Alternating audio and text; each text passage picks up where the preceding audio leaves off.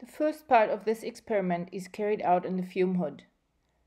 We start by clamping a separating funnel in the fume hood, adjusting the height, making sure the tap is closed, and placing a beaker underneath just in case there are any leaks.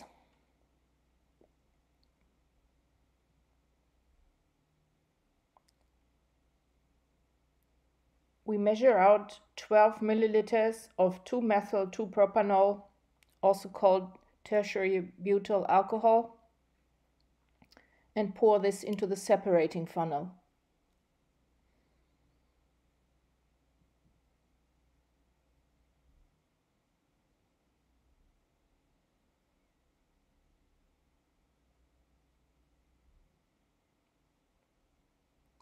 Next, we measure out 30 milliliters of concentrated hydrochloric acid in a separate graduated cylinder.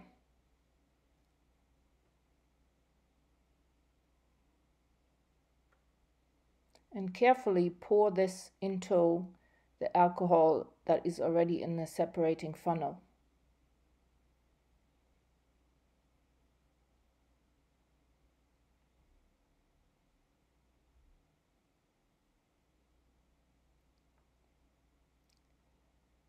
Once bubbling has ceased, we take the separating funnel out of the clamp, put a stopper on top, and turn it upside down, open the tap to release any gas.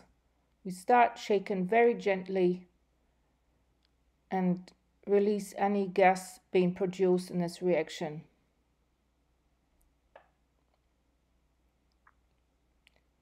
Once no more gas is being released, we can start shaking for about 12 to 15 minutes. At the end of the shaking, we clamp the funnel, take off the stopper, and drain the bottom layer, which is the aqueous layer. We drain the liquid until the interface between top and bottom layer is just above the tap or inside the tap.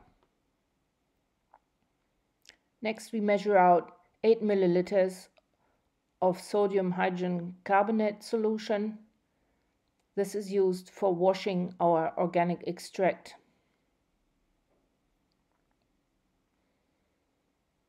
We carefully pour the carbonate solution into the separating funnel where we might have leftovers from our hydrochloric acid, so there will be some carbon dioxide produced.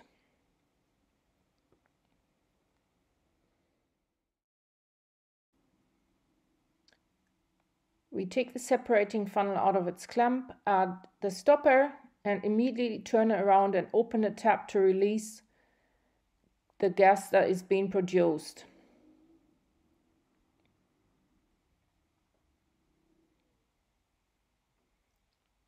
Slowly we'll increase the shaking rate, but make sure that we release any gas being produced.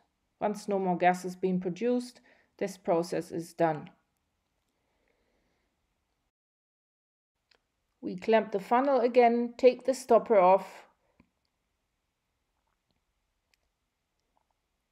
and drain the aqueous layer.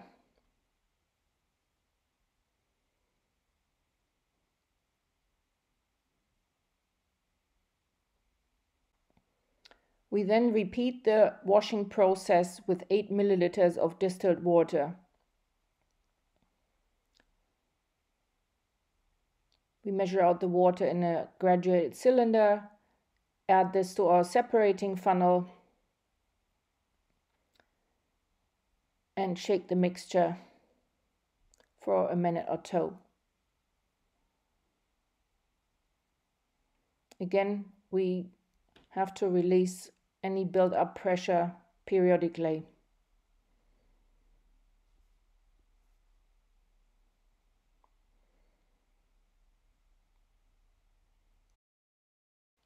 Clamp the flask, remove the stopper, and drain the aqueous layer again. This time we want the interface inside the tap so that we have pure organic phase in our separating funnel.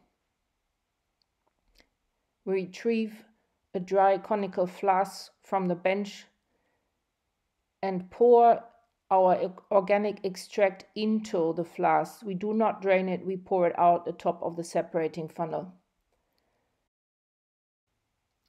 Once we've added a bung on top of the flask, we can take it to the bench. We add a good spatula full of anhydrous sodium sulfate into our flask. This will remove any dissolved or transferred water. We give the mixture a good shake, and we might have to add some more sodium sulfate if the solution is not dry yet. We can tell it's dry when the sodium sulfate is floating in powdery form in our mixture and the solution is clear.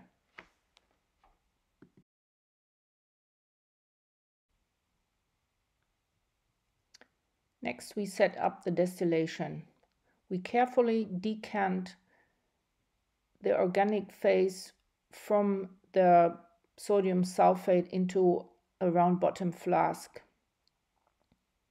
It's important not to get the white solids into our round bottom flask. Then we clamp this flask into a heating mantle, making sure it's in touch with the heating mantle and not just floating above it.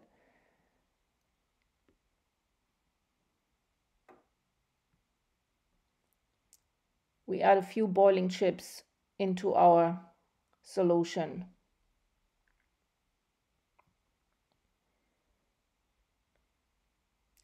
Next, we add a still head on top of the flask and insert a thermometer on top of the still head. The bulb of the thermometer should sit where the side arm branches off. Next, we assemble the condenser. We add 2 water hoses onto the condenser. The bottom one is for the water coming in. The top one is for the water outlet. We need to clamp the condenser into a position which is a little bit difficult because it has to sit just right so it fits together with the still head without any tension and without any gaps.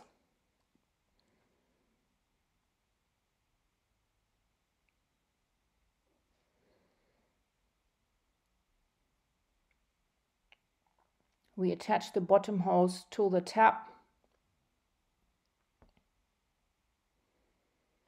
and very slowly turn the water on. This is to ensure that the hose doesn't pop off with sudden water pressure.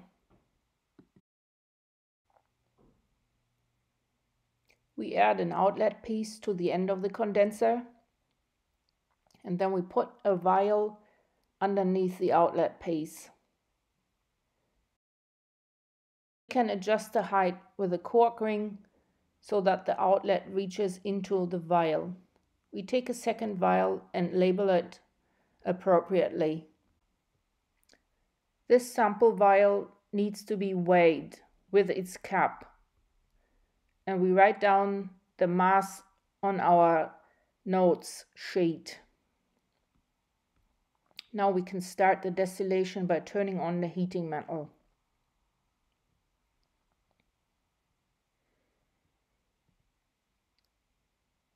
Once we reach the boiling range, we swap the vials over and start collecting our product.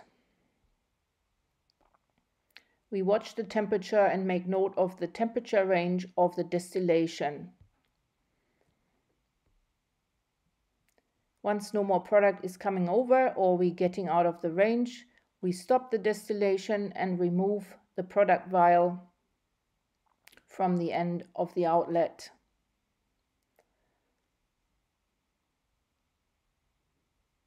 We weigh the filled vial again and can calculate the mass of product.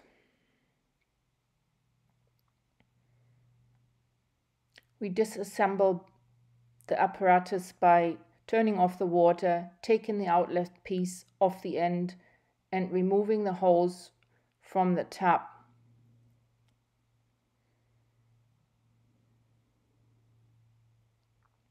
And we can drain the condenser and take the rest of the apparatus apart.